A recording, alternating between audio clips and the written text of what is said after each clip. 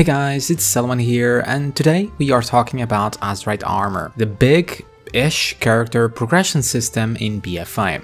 But before going any further, what exactly is Azerite armor? Starting from the beginning, right when you start your BFA adventures, following through a series of quests, you're going to obtain a powerful necklace called the Heart of Azeroth, which basically is an artifact quality necklace granting a plethora of secondary stats like haste, mastery and critical strike that can increase in power or level, much like your artifact weapon worked. So doing random heroics or BGs, quests while leveling, or world quests, emissaries, the new island expeditions, or just killing bosses in dungeons and so on will grant AP with varying degrees, but luckily you won't have to click an item and it's all done automatically.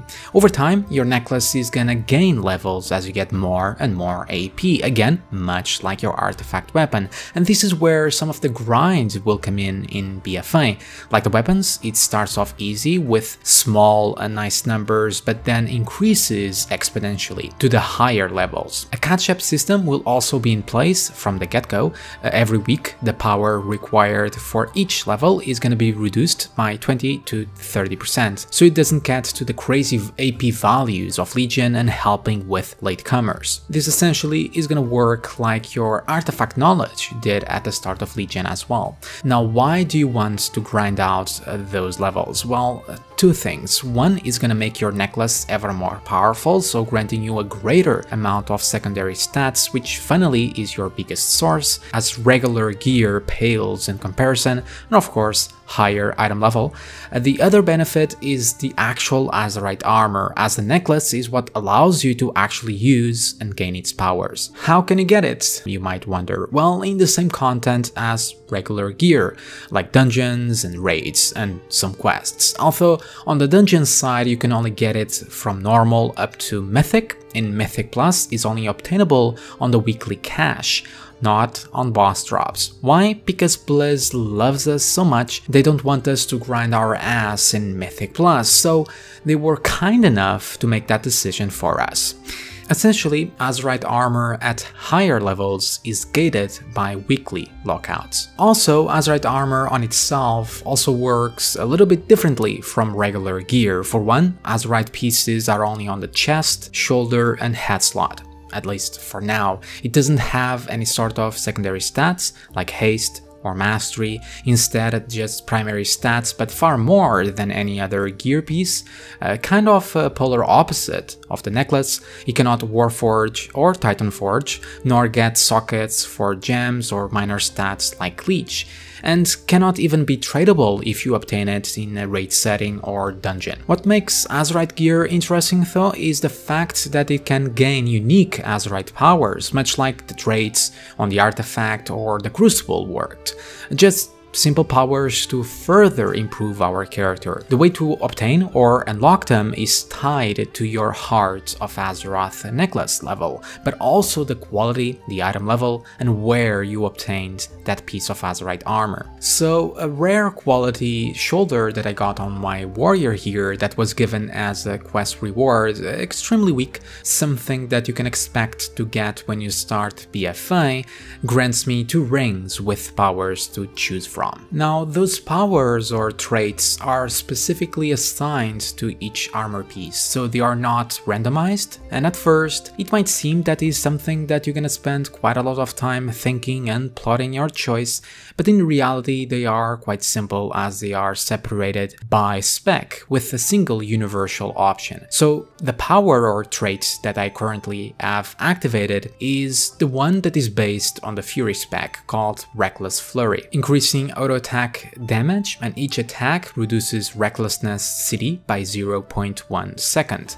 This is actually one of the not so bad traits, not overly interesting, but reducing the CD of my main cooldown is gonna give me something else to think about, as now I know it no longer is on that flat 1.5 minute cooldown, but might come off cooldown a little bit earlier, so I'm gonna have to be slightly more alert on my other CDs or abilities to make proper use of it. But in the end, this was for the most part a brainless choice. Since I'm spec'd Fury and this is my main spec, this is what I'm gonna choose because the other traits like Brace for Impact here is benefiting protection for your shield slam to give you a buff, or Gathering Storm to benefit arms, improving Blade Storm. Even though it is technically also usable on Fury, is meant to be used with arms, and you can easily see this the other way around and make the Reckless Flurry trait worthless for arms or protection spec. But you also gain the universal trait, the so-called fourth option, and usually includes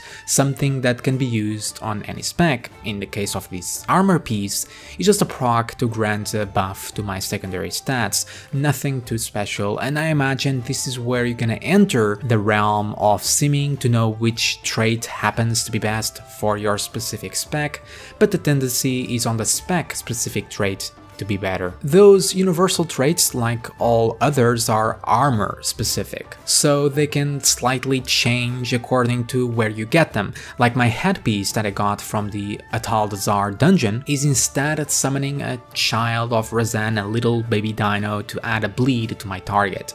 Gameplay wise, still not that interesting, but a neat aesthetic aspect of this system. However, it is locked to be only usable in the Zuldazar continent, and some other traits share this kind of rule. Now that's the first ring that you get to choose from. You then get a secondary ring where you're gonna find small utility benefits or survivability type of effects. This can include a small Pridas like shield, self-heal when no enemies are around, a buff to armor depending on HP levels, increasing our speed, so movement speed. So again, very small benefits, nothing that will change much of your gameplay either. And then the final trait is just a flat item level increase of 5 to that same Azerite piece. So overall, nothing too crazy, but this is the most basic Azerite piece you can find in BFA. Those can get better at higher levels. So epic Azerite gear on mythic dungeons and beyond, and of course raids, will have an extra ring of traits or powers to choose from. Not only that, the higher the item level, the more it will require out of your necklace. So this is when your Heart of Azeroth necklace level will come in.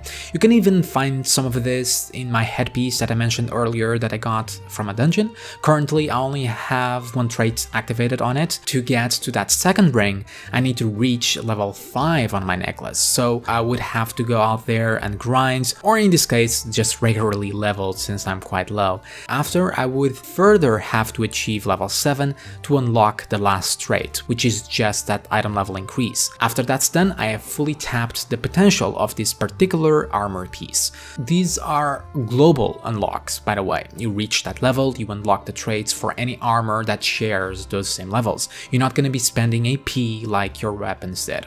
Now on endgame gear, you're gonna find this same set of rules. On Old Deer, which is our first raid, you're gonna find the requirement of level 16 on your necklace to unlock the first trait, and all the way to 25 to unlock the last one on normal mode. But this will increase further with item level, so difficulty. So the heroic level would start at 16 again, but end on 28th, and mythic to a whopping level 33, which is the cap at this current point in time.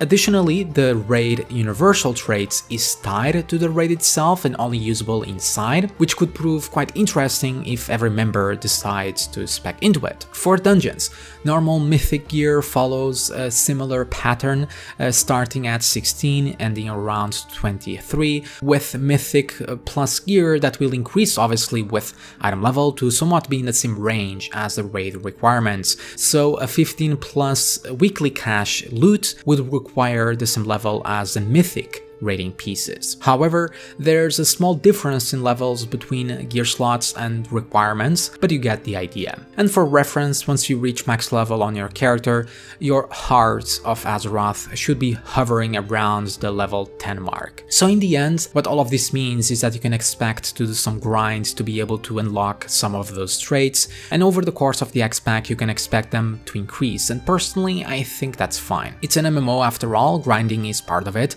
as long as it doesn't get too crazy. Plus, we'll be reducing on a weekly basis, like I said previously, with the catch-up mechanism. Now, what about the extra ring that you're gonna get on epic quality gear? Well, they are nothing special either. You get 3 choices again and end up being stacking buffs to one of your stats, chance to deal some extra damage, a permanent increase on some stat, or some a bit more focused on the defensive side. Again, nothing that will change your gameplay, just small upgrades to your character that just happen pretty much. All of that said, are they weak? No, not really. Those traits, especially the class specifics, can be powerful. The defensives are a bit hit and miss, but for the most part they can be powerful. Are they interesting though? Well, I'll leave that up for you to decide. Personally, there's very few traits that actually affect your gameplay. There are some, and Preach made an excellent spreadsheet explaining them all that you should check out. If you haven't, you can find the link for that down below, among other sources. But most of the traits, they just there. Now, one concern you might be having is, if the powers are pretty much spec specific, what does it mean if I change spec regularly, or I want to change spec for a specific fight? Well, that's where it can get a bit annoying. You can technically respec, although it's not really a viable way to do it, as at first it is rather cheap to do, but after a few times, as in more than 10, 15 times, don't be surprised to see the cost going to the hundreds of thousands of gold. So unless you got your bags full, and I mean really full, I highly advise against it. The cost does get halved every 3 days, so unless you constantly respecing, it shouldn't be too bad. You just need to make that annoying trip to respec, which as hard is even more annoying. The most viable way, or at least the way it is intended to be used, is just having multiple Azerite pieces or armor for each spec. Obviously there will be the best armor piece, but if you're playing, say, a priest and you mean shadow, you want to have an Azerite gear for your shadow spec and then others or other in your bag for, say, your holy spec. For the most part, you can make the arguments that a lot of players already had multiple pieces of gear to different specs in situations in Legion and every expansion before, but if you are a casual player, you probably really didn't, so you're gonna be hurt the most here. You technically also have the option to choose the universal traits and kinda go with that, but the viability of it doesn't really seem to be there. But overall, that covers the entire Azerite armor system. You might wonder as well if this system or feature is enough to fill the gaps that artifacts and Legos left. Well, technically, it was never meant to replace them. It's just a new system to progress our characters further. Problem here is that it doesn't do much. There's very few traits that actually affect gameplay, and when you compare to Legion at the start, not when we had all the goodies at the end, it really is no comparison. There was an entirely new ability to use on the artifact, then all of these traits that, yes, for the most part were passives, but some did affect your class and spec, and on top there was Legos that you had to grind at first, but also affected your gameplay in very meaningful ways. Even tier sets, which came a bit later in Nighthold and can be hit and miss at times, but also affected your gameplay, and they are gone in BFA. Now here you do get 3 pieces, so means 3 specific spec traits to choose from, and if you're lucky, you might get the most interesting version to your spec early on, if there's any, and I'm hopeful that the system might get better over time. New raids and dungeons could mean new traits or more rings, which can bring more interesting things to our characters, and the fact that there's multiple pieces of armor, it has the potential to surpass the artifact weapons of old and even the tier stats. Because remember, the customization side of the Azerite armor comes from being able to mix and match different pieces of armor, not just from wearing a single one or rather the same 3 all the time. As we saw before, traits customization on a single piece is pretty straightforward, so the idea here seems to be revolving on using multiple different pieces to wear, and when you think like that, it can be somewhat fun, although there will be a lot of grind involved, even though there will most likely be a best one, so we'll see how it goes over the course of the expansion. Alright guys, guess that covers it all. If you have any questions, do leave them down below in the comments, and if not, just leave your opinion on what you think about this new Azerite armor system. As always, thank you for watching. Remember to subscribe, like, and hit that bell icon to get more videos like this, and check out my Patreon if you wish to support the channel. Have a fantastic day everyone, and I'll see you all next time. See ya.